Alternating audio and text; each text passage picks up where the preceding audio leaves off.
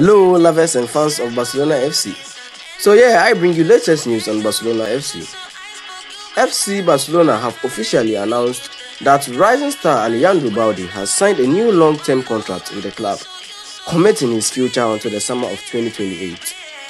FC Barcelona and the player Alejandro Balde have reached an agreement for a new contract which will take the player through to 30th June 2028. The buyout clause is set at €1 billion. The club official statement from the club read. As confirmed by the club, Balde's new contract runs until the summer of 2028 and has a mammoth release clause worth €1 billion. The formal signing and presentation of the new contract will take place tomorrow afternoon, the club have confirmed. A product of the La Masia youth setup, Balde made his first team debut with Ronald Koeman at the helm. However, it was during the 2022-23 campaign that he well and truly flourished, establishing himself as the first choice left back for Xavi Hernandez, pushing Jordi Alba out of the lineup.